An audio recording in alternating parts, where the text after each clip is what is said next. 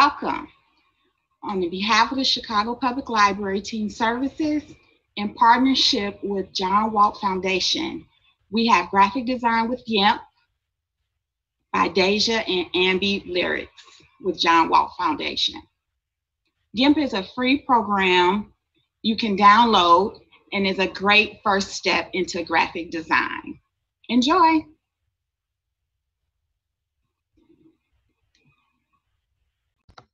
Hello, my name is Dasia Bryant, and today I'll be teaching graphic design using GIMP. I am a first-year college student. Well, actually, I'm going into my second year. I am a graphic design major and at the Milwaukee Institute of Art and Design, and I am also a first-year recipient of the John Walt Foundation Scholarship, where they helped me really kickstart my career and really figure out what I want to do, and I will forever love them for that. But today we're going to be teaching graphic design using GIMP. GIMP is a really simple, not really simple, but a great useful photo editing / just graphic design app to kind of kickstart off your graphic design needs. So for me, I used it a lot during high school where I didn't have the access to Adobe Suite all the time because Adobe Suite is expensive, and this is completely free and a really great alternative to Photoshop. So I'm going to kind of just hop right into it and start sharing my screen. First, we're going to start off by going over to Unsplash, which is a great website to get free photos. When you get to free photos, you can also choose to credit the artist, and you can follow different ones and look at their collection of photos that you can use and edit completely for free. Over here, I already have GIMP open, but I'm going to start a new one to show you what I did. So you can create a new, right now mine is in pixels, but you can change it, and I like to keep mine in inches because that's just what I understand better. And so I'm going to be making this a 5x5 square. And here we have our square. Over here we have our tool options, how to edit each tool, and over here are our layers. Layers are very essential to this app because you can't really edit on like different things onto different layers. So let's say I make a layer right now, and I'm going to call this one paint because we're going to use the paintbrush. And I'm going to keep the background as transparency. And I'm going to create that layer, and I'm going to go over to the paintbrush. Over here, you can choose what type of brush you want to use. So I like the pepper one, and I really like this one. It is my favorite, and you can just kind of paint all over with it. And you can go to over here, get this bell pepper, and kind of use it as a stamp as well. I think the bell pepper is just so cute. But those are the two brushes that we have. And over here we have the eraser. So let's say I need to erase all of that, just go in there. But with layers is what you want to work with because you want to be able to move each object singularly, because sometimes you mess up and you can't always just click backspace to get rid of things. So let's go over back to the brush, and I'm going to write out, let's put GIMP. Like, look how pretty that is. I love it.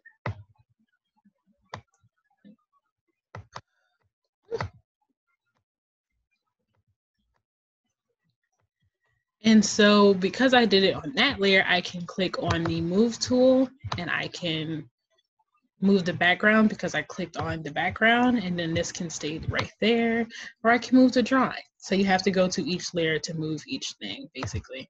So I'm gonna go back to the background and move that back into place. One of the favorite tools I like to use is the brush tool because of how cute and different that each design is. They have little star ones. You can use them like little stamps. And they have just a bunch of different ones. There's this one, I don't even know how to explain it. It's just kind of little bubbly texture. You can layer it. It looks really cool. Then we have more the GIMP logo itself, which I think is hilarious. Look at how cute it is. It has little soccer plants in his mouth. But yeah. Oh, look, it's little different things in his mouth each time. He's got a little bell pepper, a little paintbrush. And of course, like I said, my favorite. And you can use that a lot. Another useful tool is you can also use pencil, airbrush, and ink. So let's go to pencil. Gives you a kind of a thinner, more thick line, as you can tell the difference in the way they look. Then we have airbrush. Airbrush is kind of more faint, and you can kind of control the faintness of it by how long you click. And then finally we have ink, and that one is just going to give you a very straight line. You can't really change how this one looks, which I don't use it very often. You can choose if you want to make it like different photo modes, and with those, I don't really know how to explain them. They are different ways that they are viewed, I guess you can say. So right now I have it in Dodge, so it will do, it's doing something very faint if you can see it right there. But yeah, that is that basically. And then over here, of course, is the eraser tool, and I'm going to use, you can change that by shape too. So I can erase a bunch of different bell peppers into there and just go right with that. I did this on the background layer, by the way, which is why GIMP is still there. So that's another example of why layers are so important. And I can go here and erase this one.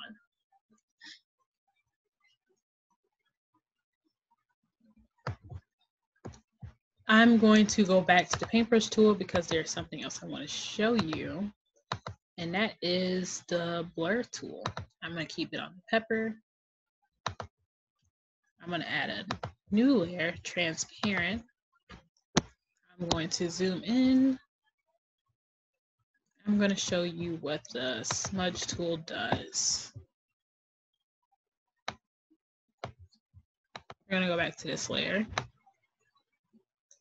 And the smudge tool kind of smudges it out so that it is very faint. You can kind of blend in with this color surrounding it. This will be really good if you're trying to like digitally draw using GIMP. It'll help you kind of blend the colors together better. I like how it works. It does a pretty good job. We're gonna go to the sparkle one. You can choose again different brushes for this one as well. Another thing you can do with GIMP is add text. So I'm going to have on this paint one layer, I'm actually going to change the name, and I'm going to change that name to text. And using that layer, also the eyes over here will make your layers visible and invisible. But we're going to keep that visible just because it doesn't matter. Over here we have this, and with your fonts, you can choose different fonts over here. I'm going to type out something so I can show you a few examples, and yeah. Ooh, I did not mean to do that. I'm going to go over here. We're going to type GIMP. Right here is where I can change the font size. I'm going to put it to like, I'm going to change it from pixels because again, I understand inches, and we're going to change it to 3 inches. Press enter. And that's too big. We're going to change it to 1 inch. In that case, I'm going to go back. Now change it to 1 so I can do it from the beginning and make that go. Yep. With that, you can change the way the font looks. So let's grab the whole thing. And I will go through the different fonts and what each one looks like.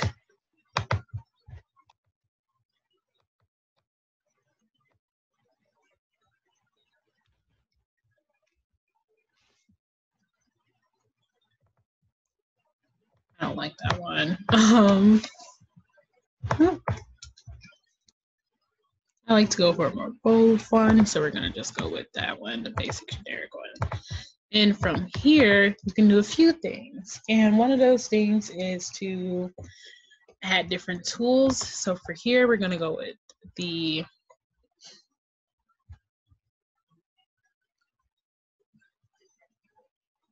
we're gonna go over here to text tools.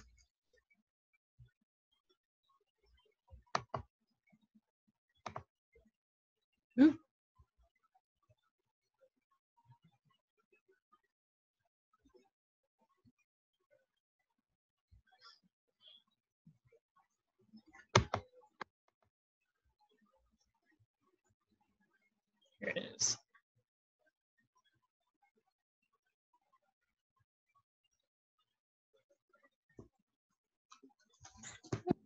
Drop something.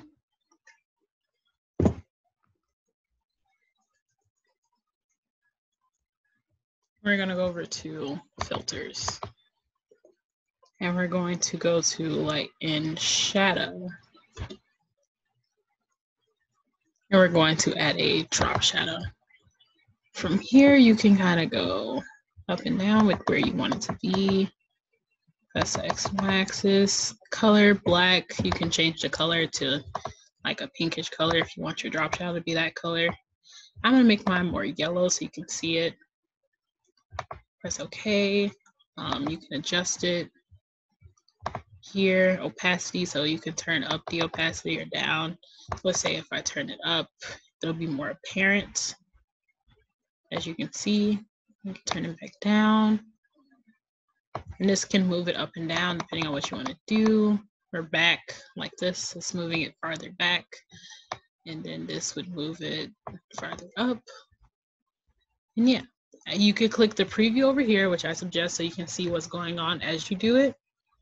So I find this a very useful thing in GIMP, which is just editing stuff like that. Other things that you can do in GIMP is they have a bunch of different filters. I love using noise. Noise is like how grainy a piece is, so it can kind of give it a vintagey look if you really want to use it. Try one of these. So right here, you can already see it's already starting to do its thing. I really like to use noise. You should be doing these on different layers, by the way. It makes it a lot simpler. But yeah, so I like to use that a lot. We're going to click on this again. I'm going to show a few of my favorite filters to use because you can make something look like a cartoony style, give it a soft glow, which I think is really pretty. So we're going to do this soft glow, turn the brightness up for it.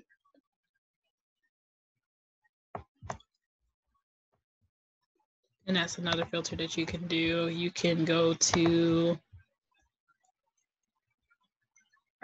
back to the artistic ones, of course. And let's go with Clothify.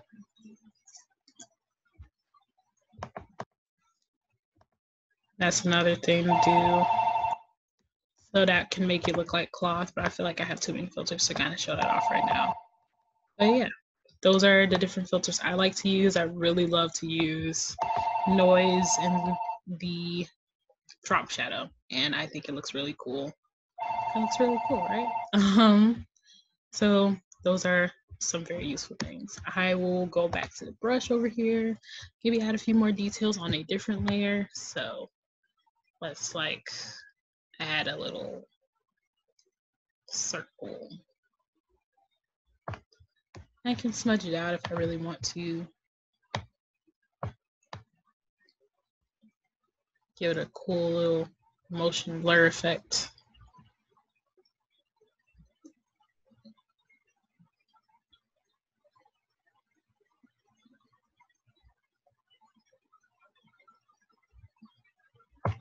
Go back to the brush tool, maybe use a different brush. And I'm going to use this one. Give these cool lines.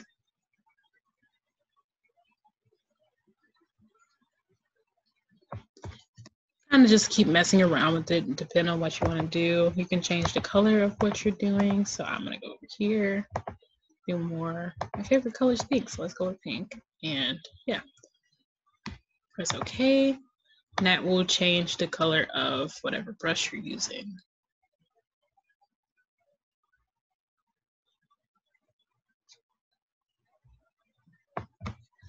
If you have a stylus pen, you can use, if you have a touchscreen computer like I do, you can use that to draw on GIMP as well, which I really think is cool. I don't want to pull mine out right now because there's no way for me to show you, but it's really cool.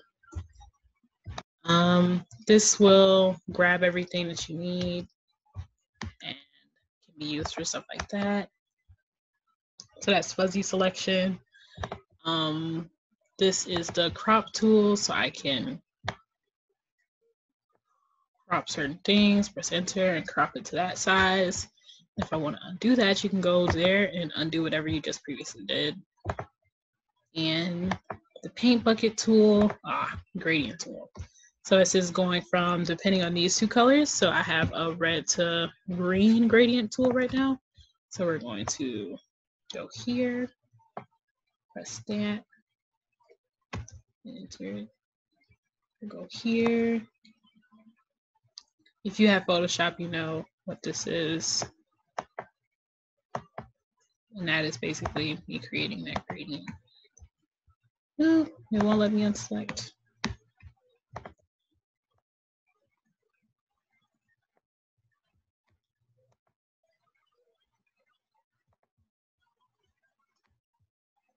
Edit, undo, fuzzy select. This is good. Undo gradient, undo item visibility, undo gradient, undo fuzzy select. And so from there, I'm going to go back to the background and no, we're not doing that. I'm going to redo the gradient. So now it's going from pink to red on this page, which I think is really pretty. So if you can't see it, just zooming in right there so you can see it. And yeah, those are pretty much the basic things that I like to use a lot using GIMP. There's a lot of things you can do using this app, but right now we're just going over the basics of the usual tools. There's also the clone tool, actually. Let me hit on that one really quick, where you can, I'm gonna go back to the basic brush. We're going to control click and clone some stuff on over. I'm going to increase the brush size so that it can grab more stuff. To the GIMP layer, click that.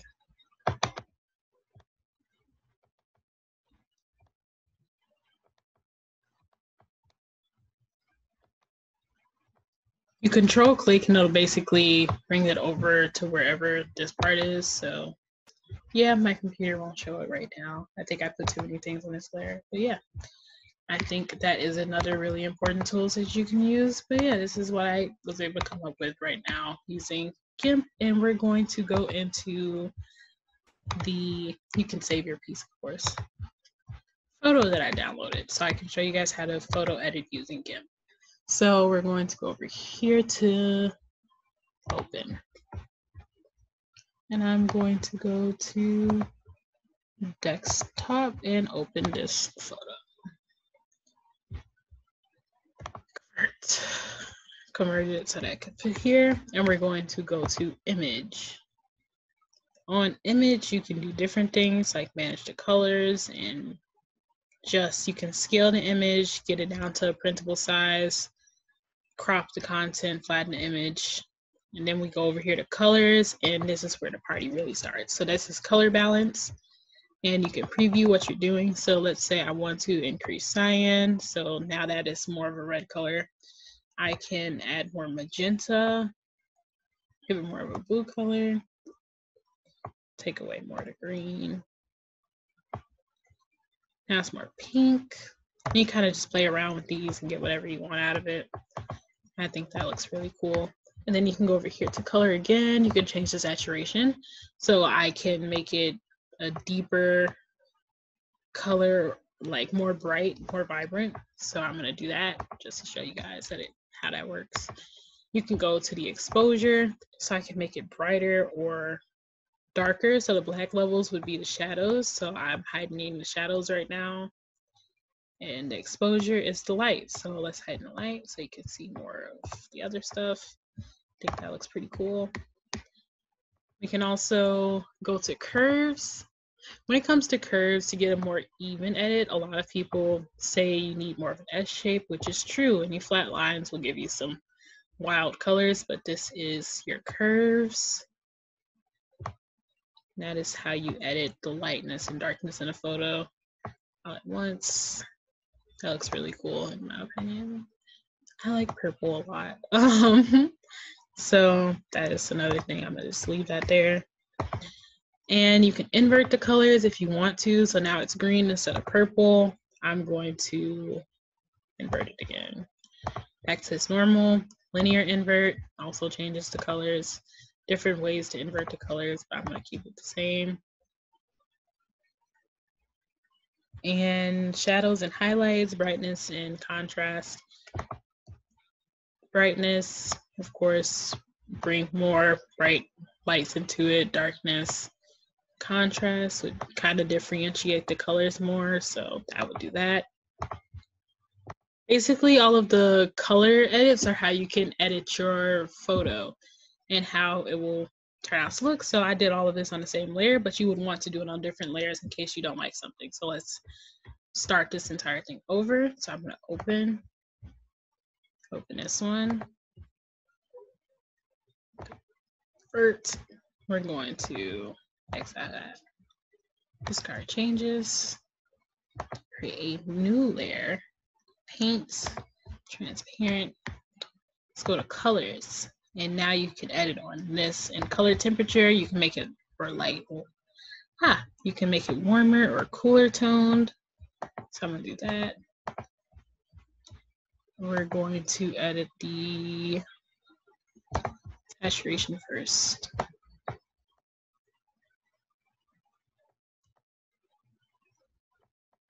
Now I'm going to press OK. And I can turn this on and off so you can see the difference. Colors. Let's go to levels. No, not levels. We're going to go to curves. And I can take this up. Let's put it down.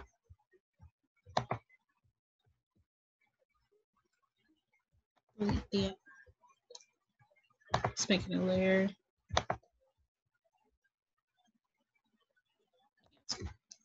But yeah, those are the different ways you can use GIMP, from photo editing to just basic graphic design stuff. I hope this was helpful and that you got some new information that you need to know. And thank you. After this, we will have a talk with Ambi Lyric, who is a Chicago-based DJ and currently has a children's book app they made completely from their iPad, and it's completely amazing. Thank you.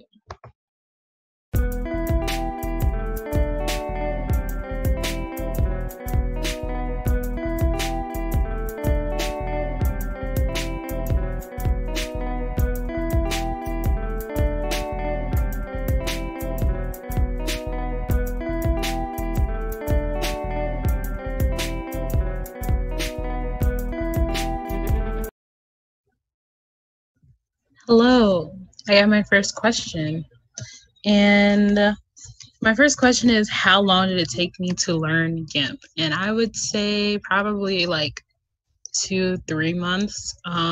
It's a lot of playing with it and you never really fully learn it all the way. But yeah, you kind of just keep playing around with it and figuring out what you're doing as time goes on.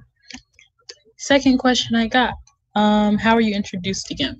I went to an arts high school and my friends used it, so I was like, okay, I guess I'll give it a try, because I really wanted to kind of play in graphic design more. So it was a lot easier to just kind of download the free app and get to it like that. I used that one, Pixlr, and PixArt, which I still use PixArt. That's a phone app. Where can you find this program? You can Google GIMP and it'll be directly on their website, and it's a free download for like Windows and Mac users.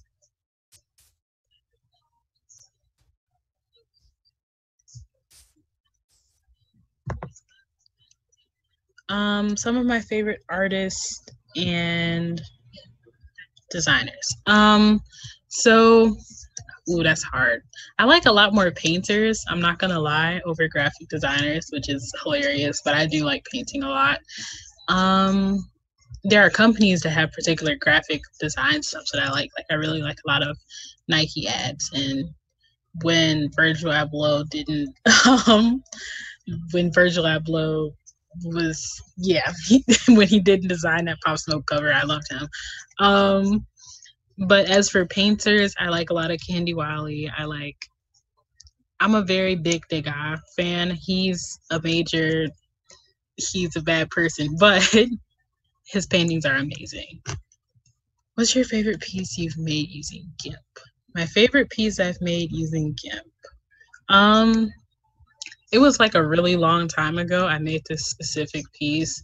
I found some pictures on Pinterest, and then it was like a black girl, and she had these orange flowers in her hair, and I put it on the back of a background with like a bunch of oranges, and then I blurred her out and put some words over. I think it was like in moving color because I watched the show, and I really loved that piece. Do I paint? Yes, I do paint. I'm mainly a painter. Do I have any paintings nearby? I might have a painting nearby. Yes, I do.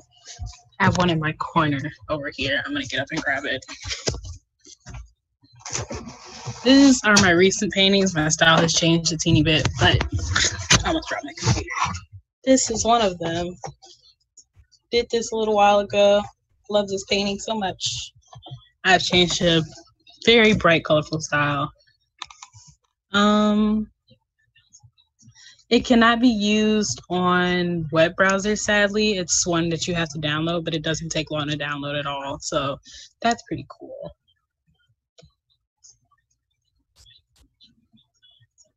Getting familiar with the software.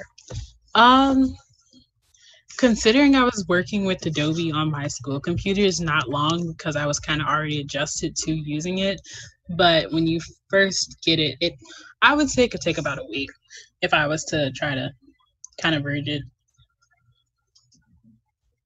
Beyond this one, there are a few tutorials. I'm gonna look them up right now. Wow, yeah.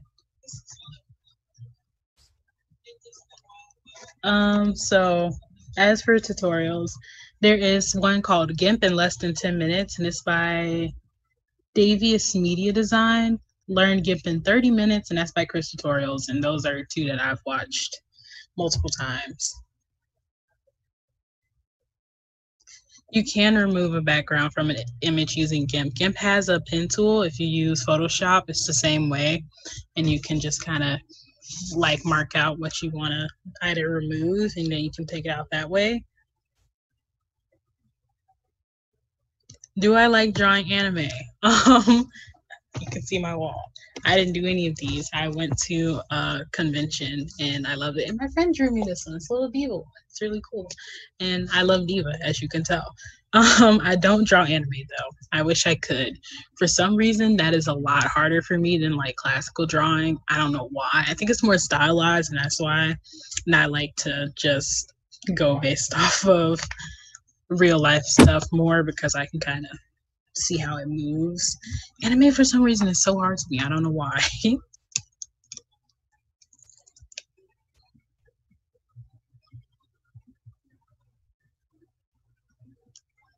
So yeah.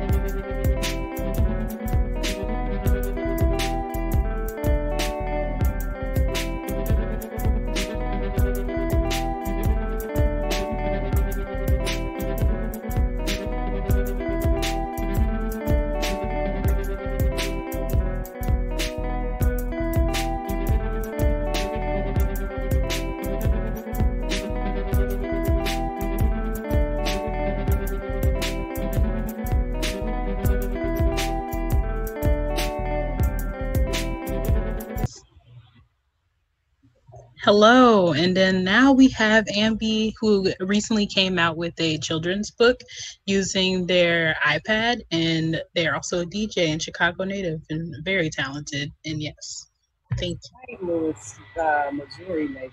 I'm from St. Louis, Missouri, but I graduated from Columbia College, Chicago, um, in 2013.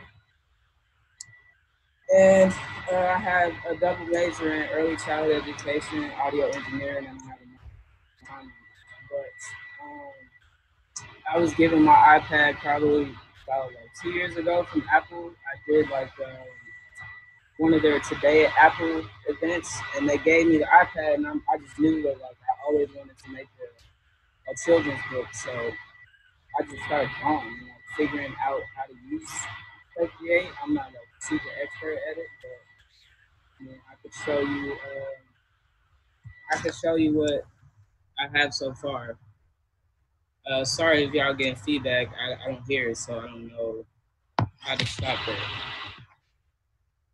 that. Um, so basically, like I usually put like some type of reference picture in the corner, I guess, depending on like what it is that I'm drawing what it is that I'm drawing or um, like my ideas. So I guess this is like the prototype of my bear. My cousin Cameron Williams, who's also a graphic designer, he helped me like create the bear based off of like the tattoo that I had, but I just knew that like I wanted to create myself into a writer. So enough of that. I'll just start drawing. So usually like over here you'll have like I guess your slides and different layers that you're using, um, and the ones that like you want to add. This is like your color wheel. So if you click on this little circle with the black in between, like you could find different colors that you want to use. And I'm using an Apple Pencil. Like I think it's called like a stylus. Um, so I use that to like change my color. If the color isn't on the color wheel, you can click this little box right here to the left. I don't know if you guys can see me moving this up and down. This little box underneath here, you can drag it to like find the color of your picture. That way it matches like skin tones or whatever, like shadows or whatever it is that you want to use. And like, as you saw, like that little circle up in the corner will change into that color that you want to use. And just start drawing. You can pick your pencils here. Uh, I have all of the stock pencils. I like the ones that Apple provide. They work out pretty well for me. Um, I usually use the airbrushing tool. I like the airbrush. I used to airbrush T-shirts and shoes in high school as a hobby. Um, so I don't know. I guess I can draw something for y'all, or is that how this go? Can I draw something? All right. I don't really know what to draw. Michelle, Miss Mom, you're gonna have to stop texting me. It keep popping up on my screen. All right, so I guess I can kind of like draw a sketch of this bear a little bit. But even if like I was to like make a square or whatever the case may be, I could just drag this out and it'll fill in. But you got to make sure that like that you completely close everything out, and then it will do that. And then we have this tool right here that just turned blue. This is like your blending tool. So if you have like colors that you want to put together, you can like blend them together on here. I'm still learning Procreate, but I like it as I go. So I'm like you can blend this in, you can make the blending bigger and kind of just like, you know, kind of create your own little picture, whatever it is that you want to do, I guess. Let me keep going.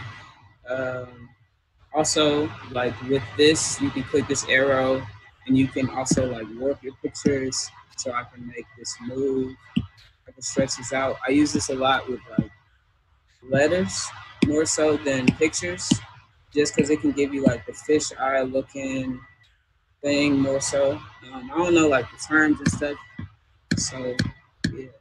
And then if you don't like what you did, you can take these two fingers and kind of tap onto your screen as many times as you want to completely undo everything. If you don't want this white piece of paper or background there, you can just like click that and then it will take everything off. Um, I don't know, like what else y'all want me to teach y'all about it? Um, I think I pretty much went over everything as far as like what Procreate tools you can use and do. Um, yeah, so that's my TED talk. You guys want to help me or chime back in, Dasia? Or we could like go back and forth as to how your techniques work or anything. Yeah. Hello, can y'all hear me?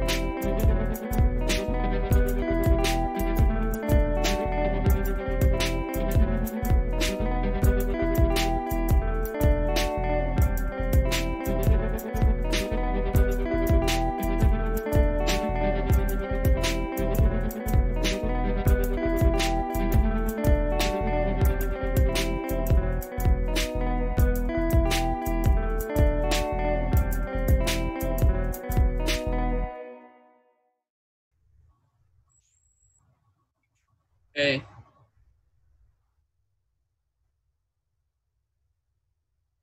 uh, it took me about 2.5 weeks straight. Like I literally just sat down for about 2.5 weeks and made every drawing that I saw in my head.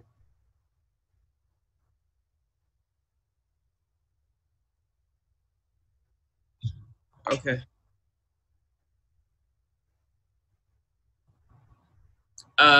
I pretty much the alignment tools that I use to make my text is usually just based off of like I used to airbrush a lot as a kid, so I just kind of freehand everything. So I don't really use any like templates or anything like that. I just kind of freehand everything.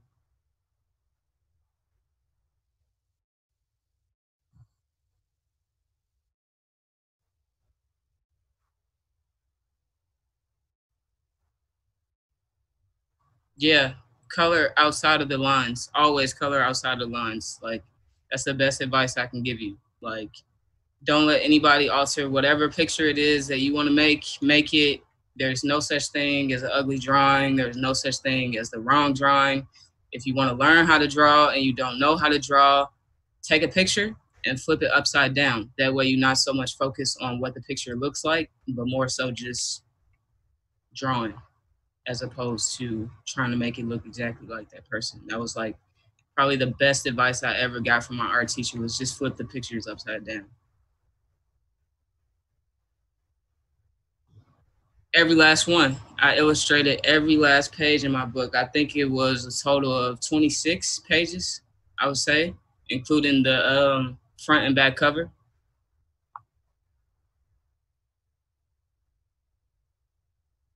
My inspiration for my bear character was the fact that, I don't know, I feel like I'm a bear. Like I'm always, I don't know, hibernating somewhere, trying to figure something out. But I have tough skin like a bear, so it's like not too many things that I won't try to do. Even if I, get knocked down, I'm gonna keep trying. I just really like bears, I guess. My book, What I Want to Be, is based off of non-traditional careers. I feel like it's very important for us to teach ownership and entrepreneurship to our children. I feel that trades are pretty much frowned upon, and like we are so caught in this systematic education system to where like we are okay with teaching our kids to work for somebody else as opposed to teaching them how to work for their own self or to provide a service. So I feel it's important at a young age for us to kind of teach that to our kids so that they understand that like it doesn't have to necessarily be somebody else's idea. It can be your own. And you might not see money right away, but if you keep working at it, eventually, like you're gonna see the fruits of your labor. You can get my book at lilboobear.com, or if you don't like the paper books or like physical copies, you can get it at Apple. So it's available on Apple's website as well.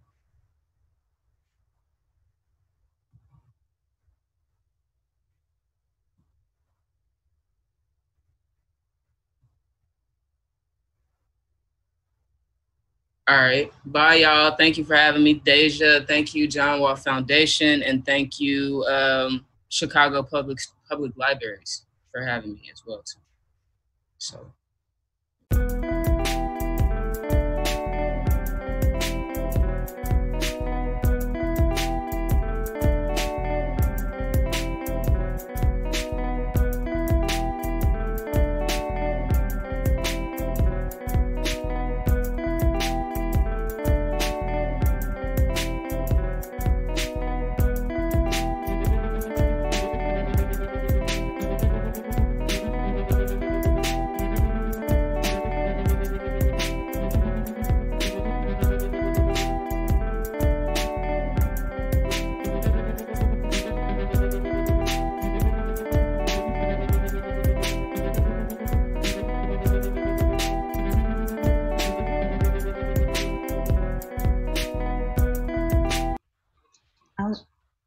Thank you for joining us this evening. We had some great gems drop, great inspiration, greatness today. And I want to thank everyone who participated in the program and the John Walt Foundation. Come back next week for Songwriting with Saba at 5. And take time out of your day to use your voice and change the world. Sound off. Thank you.